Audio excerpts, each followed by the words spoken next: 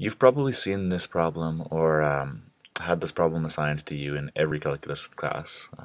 If you don't have this problem in your first year calculus class, I don't think you're actually in calculus. What we're doing basically, this is going to be a river. Make it a river like that. And what you want to do, this is the time distance optimization problem. So basically, the problem is you're here. Let's draw you. You're here. Just like that, and you want to be here.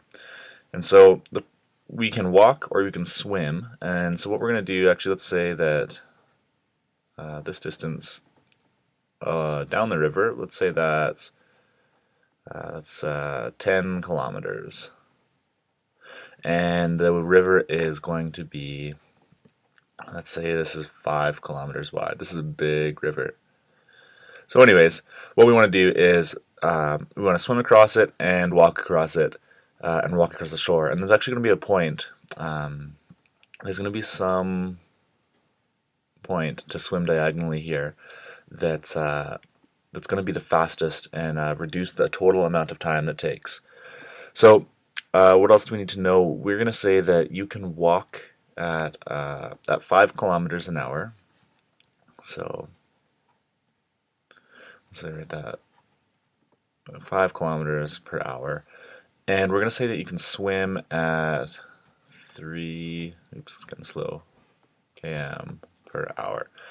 So we know that this distance is 10, so we're going to say that we're going to draw a triangle here, like this, and we're going to say that we know this is 5, and this is going to be x, and we're going to say like this. And then this distance here from here to here is going to be 10 minus x. Right, because if this is 10 and this is x, this is obviously going to be 10 minus x. Okay, so what we have to find out is, let's switch colors here. We want the time that it's going to take us to get from here to here. And the formula for that is, let's say, time is going to be equal to this distance that we don't know yet, divided by the speed, plus this distance that we do have, kind of, divided by the speed. So we'll write that out. We know that using Pythagoras theorem, this is going to be 5 squared plus x squared, and take the square root of that. Right? So we'll have the square root of 5 squared plus x squared. And this is going to be divided by 3, because it's 3 kilometers per hour. And then we're going to add on the next part, which is 10 minus x. 10 minus x, that's the distance, over the speed, which is 5 kilometers per hour, or 5. Alright, now what we want to do is we want to differentiate this, so I'll just rewrite it the way that I like to do it, and you'll see it's a little bit easier to work your way through. So if we rearrange this, we could say this is the same as 1/3 times 5 squared plus x squared to the power of 1/2. Right? This term here is exactly the same as this term. I just rearranged it. And then this will, what we can do here, we can see that this is a constant and this is a variable. So let's just get rid of the constant, or separate them out. So this is the same as over 10 plus 10 over 5 minus x over 5. And now let's differentiate with respect to x.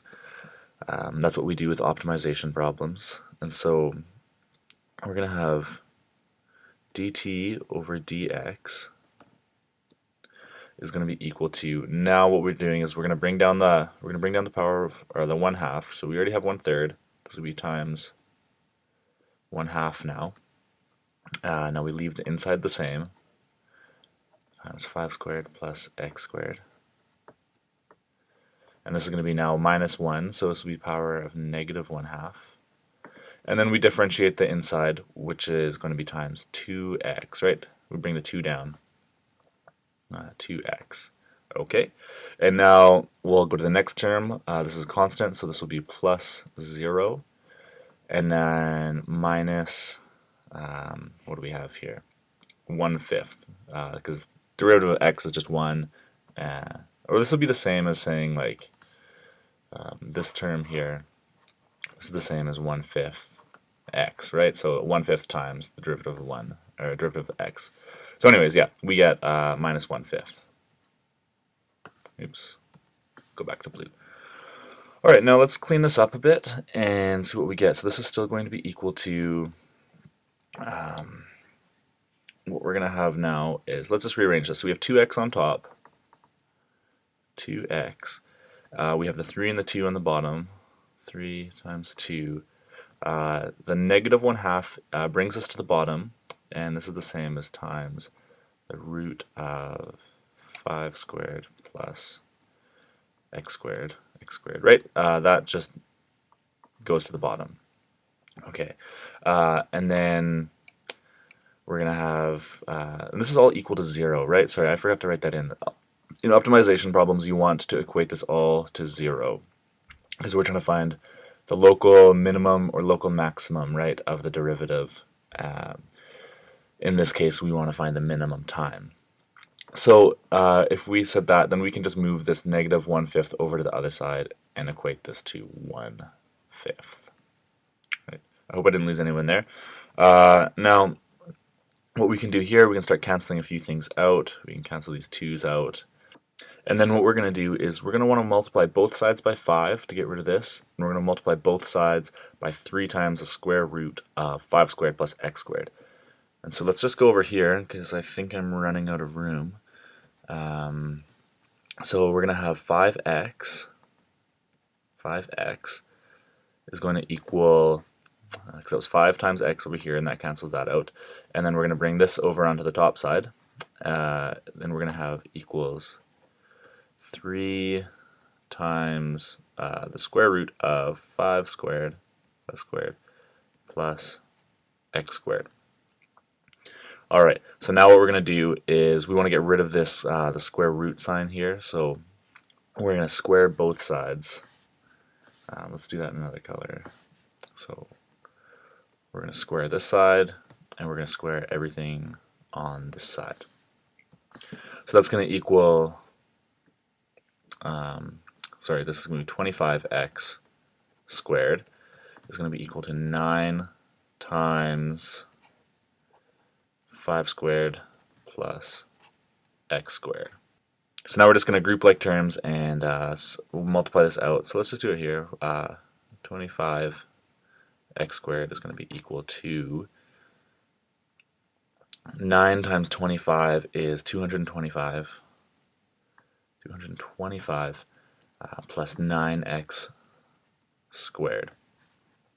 And then, yeah, group the like terms. We're going to subtract 9 from 25. We'll have 16. 16x squared is equal to 225.